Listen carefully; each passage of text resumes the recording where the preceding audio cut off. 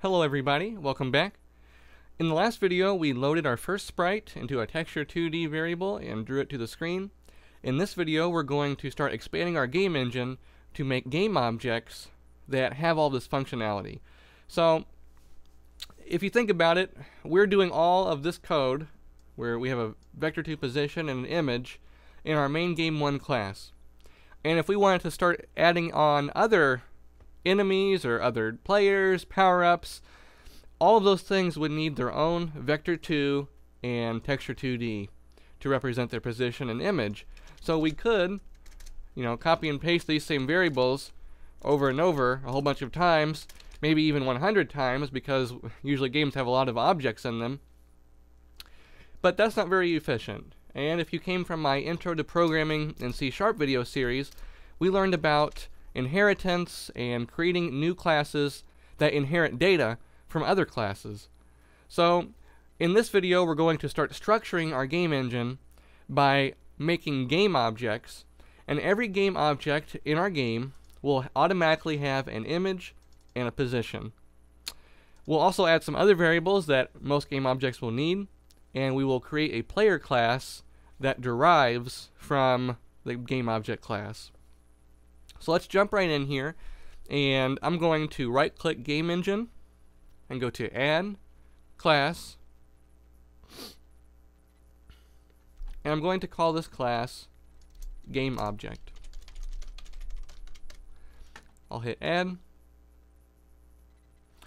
First things first is notice the using statements up here do not have any FNA using statements, so we can go back to game1.cs and copy all of the using statements up here, and then go back to gameobject.cs and replace these with the normal FNA ones here.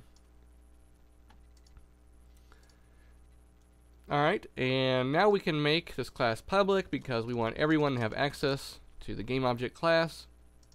And inside this class we can start defining some variables that we think all game objects should have. So I'd say all game objects should have a texture 2D for their image. I use the protected keyword, and if you don't remember what that means all classes that derive from game object, so every class that is a game object will have access to image, but if you're not a game object you won't have access to it. Next I'll make a position, and let's go ahead and make a color called draw color. Maybe we want to draw our sprites to be red like in the last video, or any color we want. There's many different reasons to want to change colors sometimes. Let's also make a public float called scale. Now I'm going to go ahead and set it to 1F, and then I'll say comma rotation equals 0F. So we're defining two floats in one line, a scale and rotation. When we're drawing our sprites, we can scale them up or down to be bigger or smaller, and sometimes that's useful for either some type of graphical effect. Let's say you're picking up a power-up, maybe you want it to scale down to scale away, or you want it to scale up to kind of make a dramatic effect on the screen. And then here we have rotation, and we can make our images rotate to the left or to the right. So maybe you'd want a power-up image to spin around to show that it can be picked up. Next we're going to make a float called layer depth, and I'm going to default that at 0.5F. And layer depths, that's a new concept we haven't talked about yet. If you've ever messed with Photoshop, in Photoshop you can have many different images on one file, and then in the layer window you can rearrange the layers to decide which ones should draw in front or behind. So usually you want one thing to draw in the front, and then the next thing draws behind that, and then the next layer draws behind that. It's a similar concept here in our game engine. We're going to have a bunch of images drawing on the screen, and sometimes we want certain objects to draw in front of other objects, such as the player. We should always give importance to the player. And sometimes if we're drawing like a background image or something that's supposed to be behind everything, we would assign a different layer depth for that image. Next, I'd like to make a bool called active. This is usually a good idea to have because later on when you start to have a bunch of objects in your game, you'll want to turn off the objects that aren't currently being used. Or you could use this bool to turn objects off once they've been killed or destroyed. Let's say you're making a spaceship game where you blow up an enemy spaceship. You could turn the active bool to false so you stop updating the code and stop drawing it because it's no longer active in our game. Finally, I like to make a protected vector2 called center. And vector2s, remember, are variables that hold two different floats. We can use these variables in a variety of situations. So before we were using a vector2 to store an x and y position to draw at. We can also use vector2s to store directions, which direction in the x-axis we're going, which direction in the y-axis. We could use a vector2 to store image dimensions, like how wide and how tall something is. Here we're going to use one to store the center that we want to draw our image at. So remember, in the last video I said that the sprite was drawing in the top left corner. So whenever we set the position to be the center of the screen, the top left corner of the image was drawing at that center point.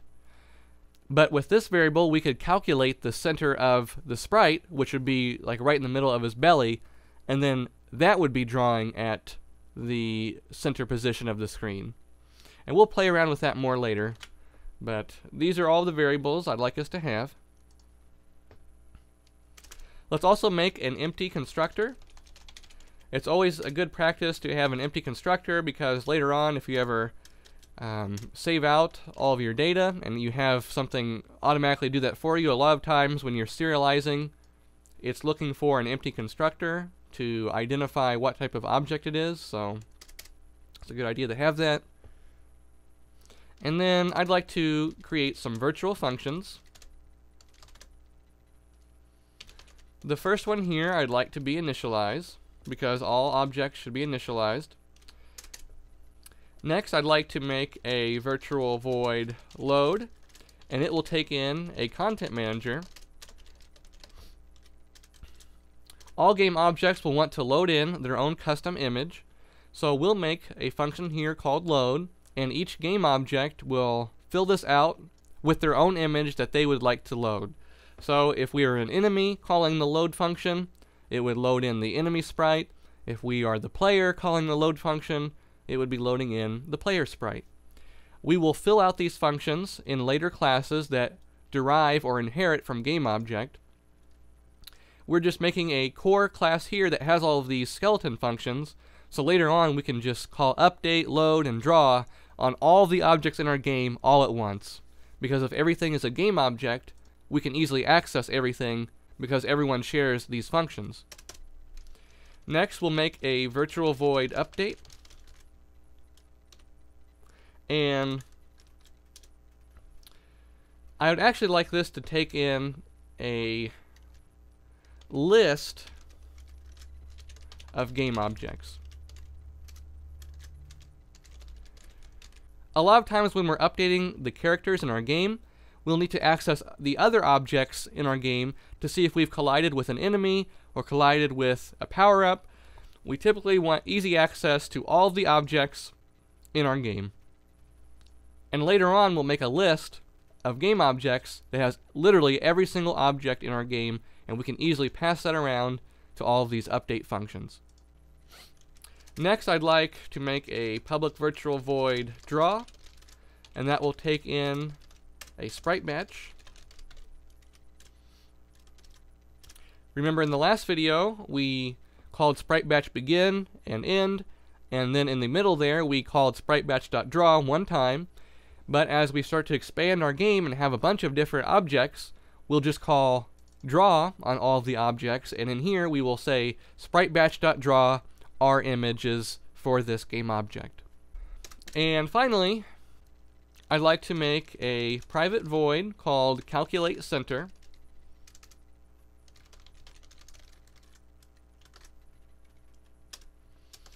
And this will calculate the center of the image we've loaded in automatically for us. So whenever we load in an image, we'll just automatically call this function and calculate that center variable so it's up to date. So first things first, if the image is null, if we haven't loaded in an image, we will just immediately return from this function. Otherwise, center.x equals image.width divided by 2, and center.y equals image.height divided by 2. So that's just taking the width, how wide our image that we loaded in is, and dividing it by 2 to get the center of the image on the x-axis, and then it's the same thing for the y. We'll take the height and then divide it by 2. We can call this function in load, so we'll just say calculate center, and whenever we load in all of our game objects, this will be called for literally every single game object, so it'll take care of all the game objects for us. So now that we've made this base game object class, why don't we make a player class that inherits from game object? We'll basically recreate what we did yesterday and have that sprite draw on the screen, and we'll take care of all of the input in the new update function for game objects. So let's go to Game Engine, right click, add class, and here I'm going to say player.cs. First things first is we have these old using statements that aren't using FNA, so let's go to game object or wherever has them, and then Control C and Control V to replace them. Let's make the class public because we want everyone to have access to player, and here we will inherit from game object, so we'll automatically get all of the data in game object and we don't have to retype all that stuff all over again. I'd like to make an empty constructor, and also I'd like to make a different type of constructor that takes in a vector2 called input position. And whenever we're creating a new player, this is useful because we can just automatically assign the position to the position we want it to be starting on. Next, I'll say public override void initialize, and this will override the initialize function we started in game object. Whenever we call base.initialize, that will call the initialize function in game object or whatever class is directly below us. For now, we don't need to initialize anything, but I imagine we will, so that's a good thing to have that. Next, let's make public override load.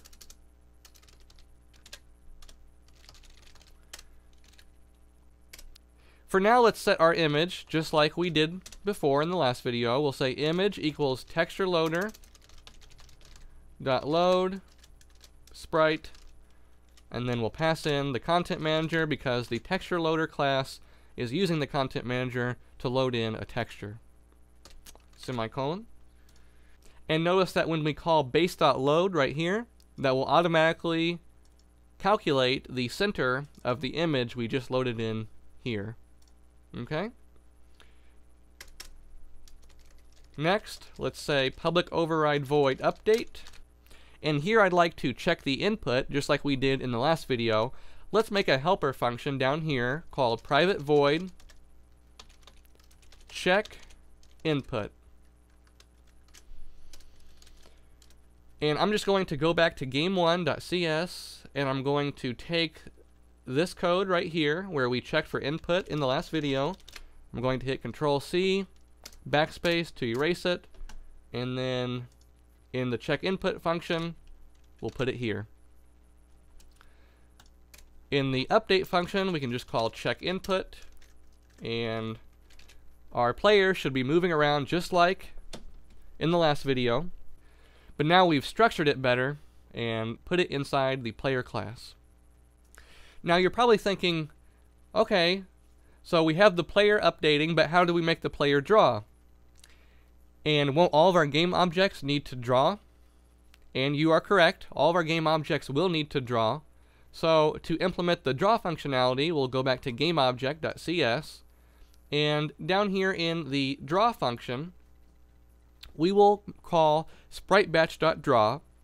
But what's cool about this is, since every single game object will have this draw function with the spriteBatch.draw, we'll never need to type this code ever again. Okay? Because we're loading in images and setting those variables in each respective class, like the player has his own image and his own position and his own scale for the image, we can just draw all that information right here, and every game object will automatically draw itself correctly. So let's say spriteBatch.draw. We're going to use, I believe, this parameter list right here, because we have some more information to pass in to customize how we're drawing things. We're going to start off by saying image for the texture 2D, position for the vector 2. For the source rectangle, we can pass in null for this right now. Let's not worry about that. For the color, we have a variable called drawColor. For the rotation, we have a float called rotation. For the origin, we'll pass in vector2.0. The origin is what defines where the sprite will be drawn at. So remember, in the last video, I talked about how the sprite was drawing at the top left corner. That would be vector2.0 or 0, 0. We'll keep it the same for now. You could also pass in the center variable we defined earlier, and this would make the sprite draw more centered. For now, let's just keep it at vector2.0, but feel free to change this later if you'd like. For scale, we have a float that holds our scale, so we can say scale just like that. For sprite effects, we can say spriteEffects.none because we're not worrying about that right now. And then finally, for layer depth, we have a variable for layer depth we can pass in, and finally semicolon at the end. There's also a chance that we haven't loaded in the game object's image, and then we try and call this function, it would crash. So let's do a quick error check and say if image is not equal to null, and if active is true. So if the game object is not active, we wouldn't draw it. So if it's true and we have an image loaded in, we will go ahead and draw our game object. So finally, we need to go back to our game1.cs and clean this up a little bit. We will keep this input.update function here, so our input is up to date. But we need to erase this. Actually, we can just erase spriteBatch.draw because we're going to be calling draw for all of our game objects all at once. And we'll also need to erase this image call here. And up at the top, erase image and position, because now we have game objects that have all of that stuff stored in them for us. We do need a new variable though, and that is we need a list of game objects. And we'll go ahead and say new list here.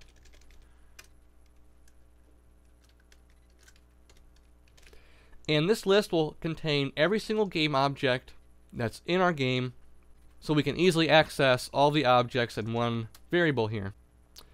Let's go down here to initialize and erase this position call here. We're not doing that anymore. And down here, underneath the draw function, we'll make a couple of helper functions. The first one I'd like to make will be called public void load objects. And this will basically go through all of our objects, so we'll say for int I equals 0 for as long as I is less than objects.count. So this will take us through every single object in our objects list. And here we're just going to say objects_i.initialize and then objects_i.load, passing in the content manager with a capital C.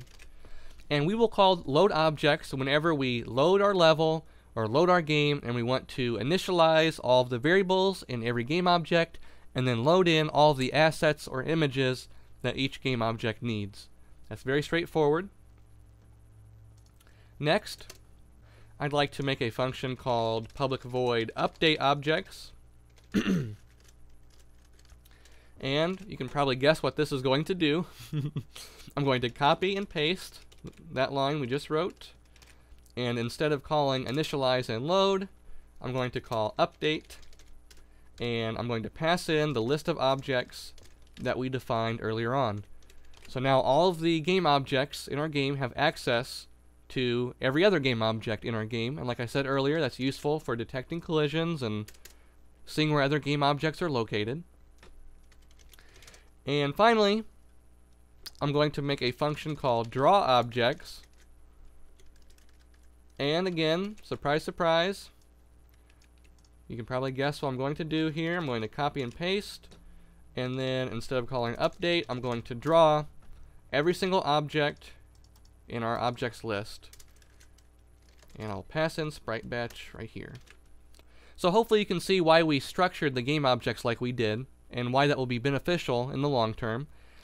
If we have a bunch of enemies and a player, instead of typing spritebatch.draw over and over and over again for every single one of those objects, we can just call objects_i.draw, and it will automatically draw every single game object in our game, and it will call that one spritebatch.draw line that we wrote in gameObject.cs. And same goes for update and initializing and loading. This will take care of all the game objects in one easy function. I would like to make one more function up here called load level, and in here we'll just load in some things to our object list. So whatever we want in our level in our game, we would load in here. For now, let's just say objects.add new player at new vector2 640 360 semicolon at the end. This is adding a player to our object list, and specifically it's adding a player at the position of 640 360. So we should, just like in the last video, see our player in the center of the screen. And after we've added all of the objects we want in our level, we can just call load objects, and that function will load all the objects for us automatically. So hopefully you think this is pretty cool, because this is going to save us a lot of work in the long term by setting things up like this.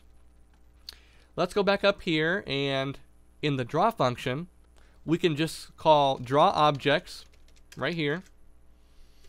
And after we call spritebatch.begin, we will draw every single object in our game. So spritebatch.draw will be called a whole bunch of times, and each image for the player and for all of our enemies and power-ups, they will all be drawn right here.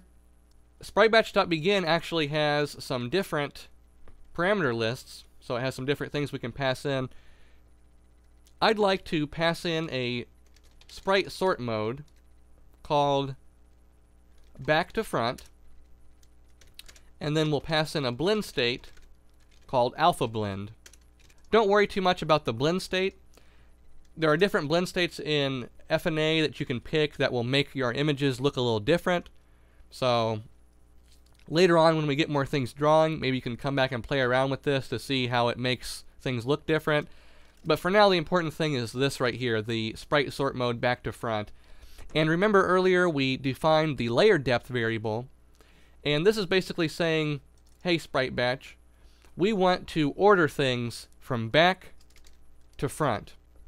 And that means that when a object has the layer depth value of 0, that will be drawn in the very front of the screen. But when the layer depth value is 1, that object will be drawn in the very back of our scene. So that variable goes from 0 to 1, and if you were to do front to back, that's the opposite. So 1 would be, I believe, furthest to the screen, and 0 would be farthest back. I always just use back to front because that makes sense to me.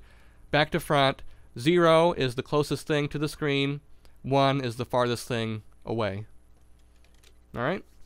Now in the update function up here, we can just call update objects, and that will update every single object in our game. And in load content, we will call load level, so we load everything we want in our level as soon as the game starts. And I believe that's it, people. Let's press F5 and see what happens. Okay, that's interesting. I'm not seeing anything on the screen. And I think I have an idea for why that is. Do you have an idea of why maybe this isn't drawing? Let's debug this. This is a good debug exercise. Don't exit out of the screen.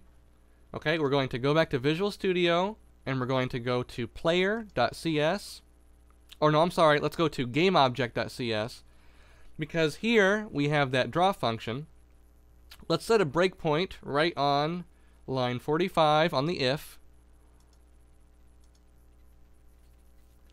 And notice it turns yellow, so Visual Studio has stopped the execution, and we're currently on this line. We can hover over each variable and see what they are set to. So image, it has some things here, right? Image's name is sprite, so it looks like the image has been correctly loaded, but our active is also set to true. Okay, I thought the active was going to say false. So what's the problem then? Oh, look here. Draw color is 0, 0, 0, 0. That means the draw color is invisible.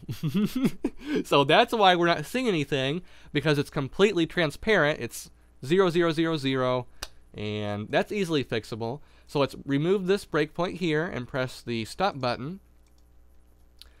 And then up here, where we defined draw color, let's just say draw color equals color.white, and that will make the value 255, 255, 255, 255. So there's 4 different parts of a color. There's the red, green, blue, and alpha. All right. Let's press F5 again and see if that fixed it. Yeah, there we go. Yeah, expert debuggers over here. Check that out. And now we're moving around using WASD just like before. And I know at home you're probably thinking, wow, what a waste of 20 minutes or whatever. We just basically recreated everything we did in the last video. But I'm hoping you see why it was beneficial to restructure these things, okay? We just typed all of this base spritebatch.draw and all this base update functionality. We've done all this one time, and literally all we have to do now when we want to make a new game object is just inherit from the game object class, and then everything else is automatically taken care of. As soon as we put that object in our objects list, it will be updated, it will be drawn, and it will be loaded and initialized because of how we wrote those functions, okay? So in the long term, it's saving us a lot of work to structure things like this. So I'm going to exit out, and I'd say this is a good stopping point for today. We've basically restructured our engine, and we're ready to start expanding things out, adding in more game objects, adding in more functionality, things like that. And we'll continue building out our engine in the next video, so I hope to see you all there. Peace out.